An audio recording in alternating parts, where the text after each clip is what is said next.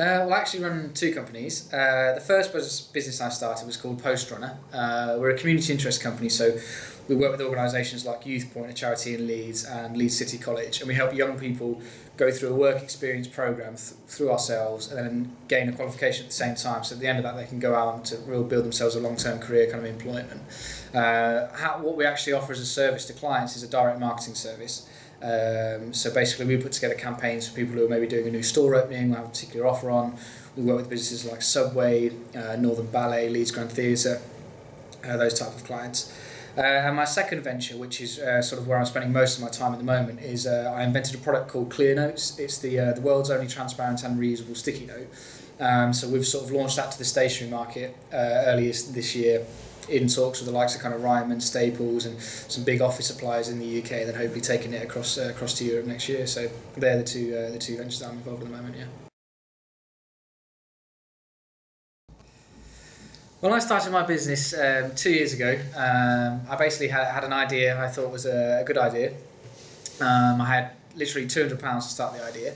I was in my own flat, just working in my bedroom.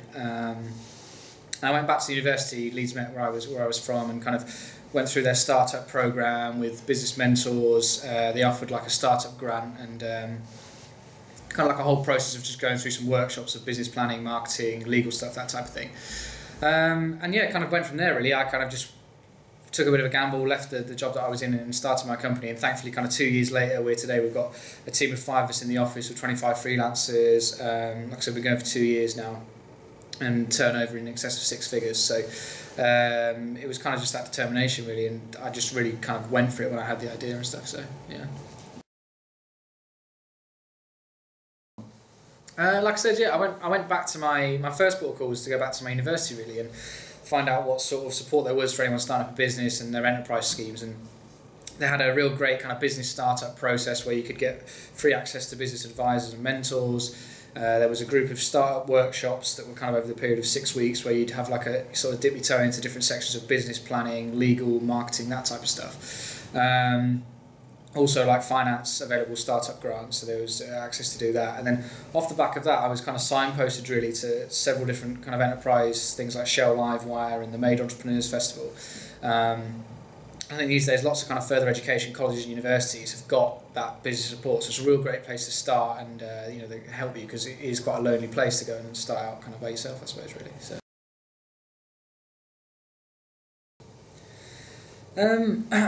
I guess for me, I'm kind of really kind of self-determined to be successful, but one of the things kind of externally which really motivates me is, I mean, there's definitely a changing attitude to kind of young entrepreneurs, and that it's something positive, but when I first decided to start out my business, there was a lot of people that kind of maybe look a bit kind of pessimistic about it.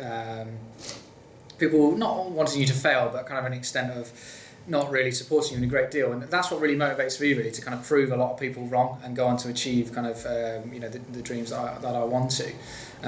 So kind of every day when I'm kind of, you know, working hard and making sure that we, you know, secure big deals and go on to do bigger and better things, that's probably one of the things that kind of pushes me on to really kind of succeed. Yeah. So.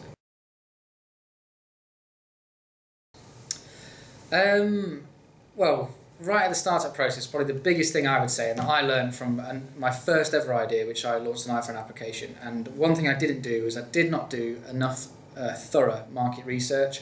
I think that's really, really important because at the end of the day, you're going to have to invest a lot of kind of time, money and effort into to launching a business. So if you don't put that prior planning in and making sure that people kind of need or want what you're doing, you know, ultimately, you know, you're likely to potentially fail.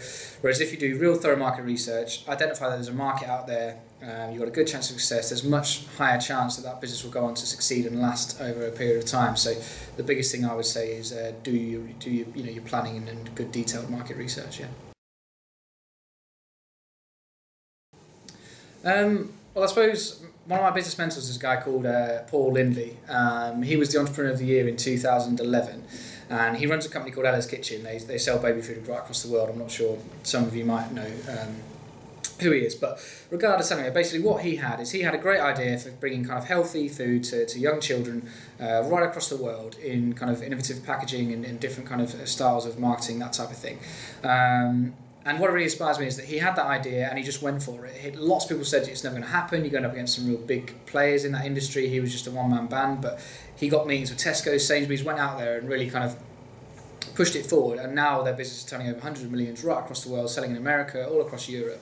And I mean, that's something really inspiring to me because, you know, you'll come up against a lot of bigger businesses in whatever industry it is you're doing, and you're always fighting against those. So to have that determination and attitude to go on and really push your idea and believe it will be a success, and then actually see that success come around in a few years, I suppose that's what inspires me to kind of replicate what he does.